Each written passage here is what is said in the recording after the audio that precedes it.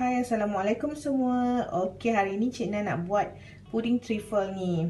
Okey, hari ni Cik Na menggunakan puding triffle ni biasanya kita menggunakan jelly. Okey, hari ni Cik Na nak kongsi cara macam mana menggunakan agar-agar dan tips supaya dan Cik Na akan kongsikan juga tips supaya kastad tu tidak berketul-ketul. Okey, jom tengok Cik Na masak.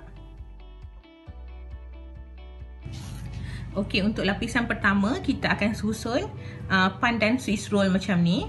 Okey, susun rapat-rapat ya kalau boleh.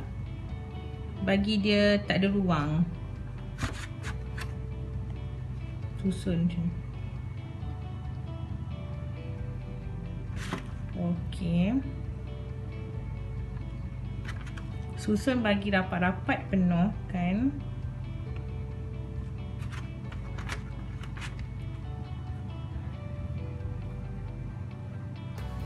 Okey. Jika ada lubang kat tengah-tengah ni, potong kecil-kecil pandan macam ni, masukkan. Masukkan, tampal bahagian lubang-lubang ni.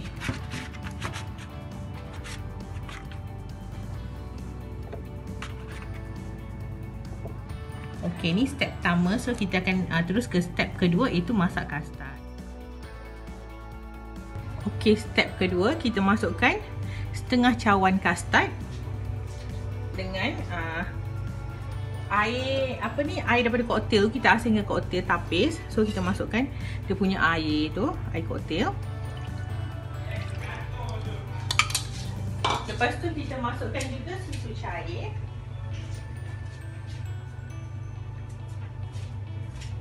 Kita masukkan juga susu cair. Susu cair ni saya menggunakan separuh tin. Okey. Jangan buka api dulu ya. Kalau buka api dulu nanti kita punya kastad tu nanti nampak berketul-ketul. So kita masukkan juga sedikit gula.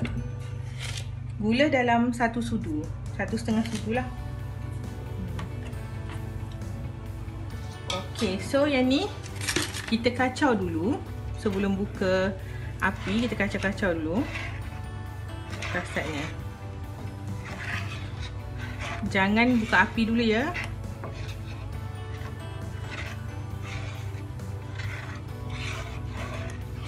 Kastad ni kita akan letak di bahagian atas lapisan kedua Swiss roll tadi.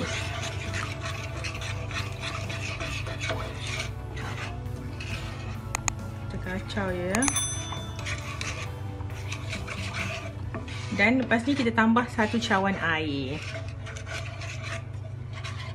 Tengok agak-agak dia dah tak berketul, baru boleh kita buka api.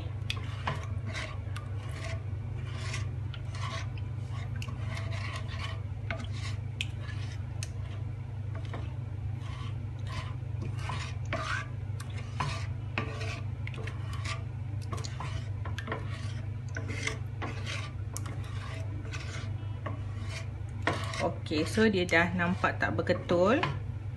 Kita boleh buka api, tapi perlahan-lahan tau. Jangan terlalu kuat. Tengok alam tak?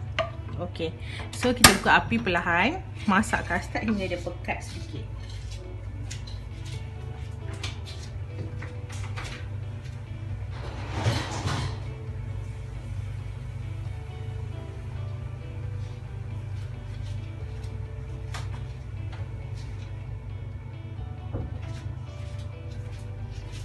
Dan masukkan sedikit air.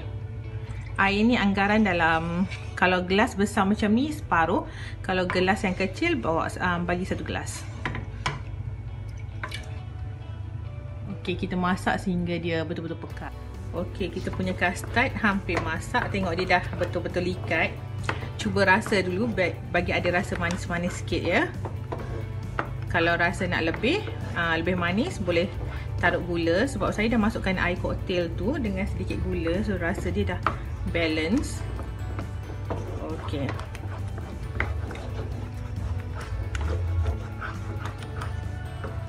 kacau-kacau sehingga dia nampak macam berkilat sedikit.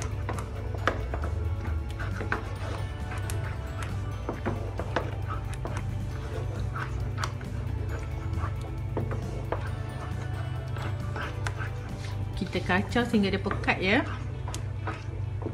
Kalau dia cair-cair tu nanti bila kita taruh buah koktail dia terus tenggelam. Okey, untuk lapisan kedua. Lapisan kedua kita masukkan kastad yang kita masak tadi ni. Kastad tuang dia terus dalam ni. Tuang ke atas ni.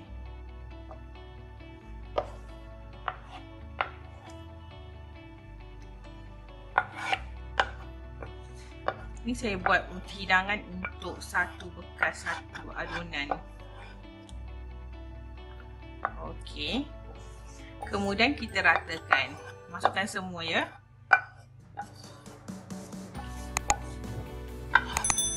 Okey, kemudian kita ratakan.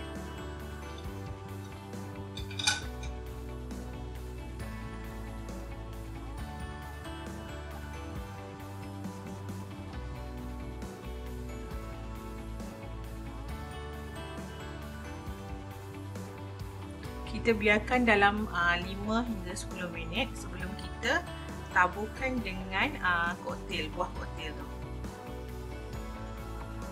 Okey, make sure rata ya.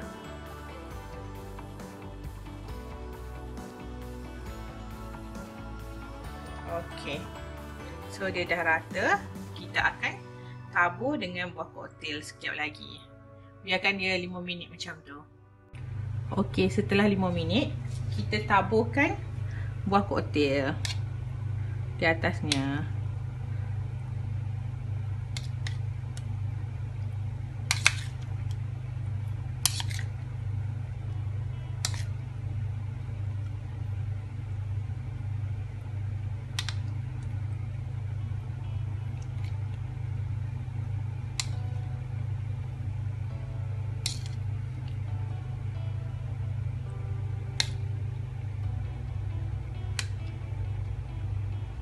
Boleh taburkan penuh, bagi penuh pun boleh.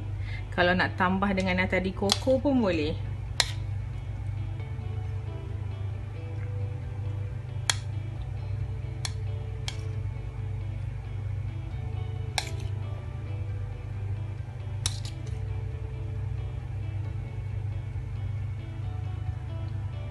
Kita penyek-penyekkan dia sedikit biar macam dia tenggelam ke dalam kita punya kastad tu.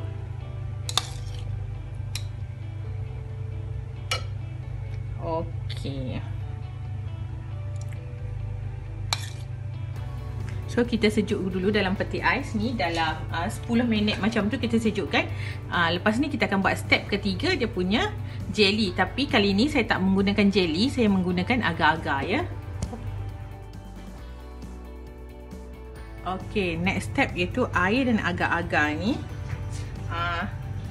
Saya menggunakan agar-agar yang bertali. Biasa orang menggunakan jelly kan. Saya gunakan agar-agar. So agar-agar tekstur dia macam dia keras sikit. Kalau jelly terlampau lembut. Kalau untuk anak-anak yang tak suka lembik-lembik tu, better guna agar-agar. So tekstur dia cantik nanti. So saya masukkan sedikit sirap rose. Untuk pewarna, nak masukkan pewarna merah boleh, nak masuk sirap rose pun boleh. Saya masukkan sirap rose. Okay, kacau dia. Nanti agar-agar ni kalau contohnya dia ada lebihan, kita just masukkan Tupperware lain untuk agar-agar sirap ni. Kalau jelly, kalau kita menggunakan jelly dah sedia ada yang ada pewarna kan, yang merah, hijau. So saya prefer guna sirap rose dengan agar-agar. So gula masukkan dalam 4 sendok kecil ni bersamaan dengan 3/4 cawan. Saya punya sendok kecil ni kalau 4 bersamaan 3/4 cawan gula. Kacau sehinggalah dia sebati. Dan kita boleh masukkan dalam kita punya truffle tadi. Okey, kita habiskan ni sehingga dia betul-betul sebati. Dia punya agar-agar yang kasar ni hancur semua. Okey. Okey, kita punya agar-agar hampir masak. So dia dah sebati dah. Kita tengok bila dah menitik macam ni. Nanti kita akan restkan dia dalam 5 minit macam tu sebelum kita tuangkan ke dalam kita punya puding truffle tadi. Ini adalah step ketiga, lapisan ketiga. Keempat lah selepas buah-buah koktail tu tadi kan. Okey, selepas kita sejukkan yang ni dan kita masukkan agar-agar tadi. Agar-agar ni kita masukkan terus macam ni. Agak-agak dia dah tutup semua lapisan ni. Okey. So balance kita boleh masukkan dalam tupperware lain. Kita akan sejukkan dalam masa sejam macam tu, sejam hingga 2 jam dalam fridge. Lepas tu kita dah boleh keluarkan untuk makan. Okey, selamat mencuba guys.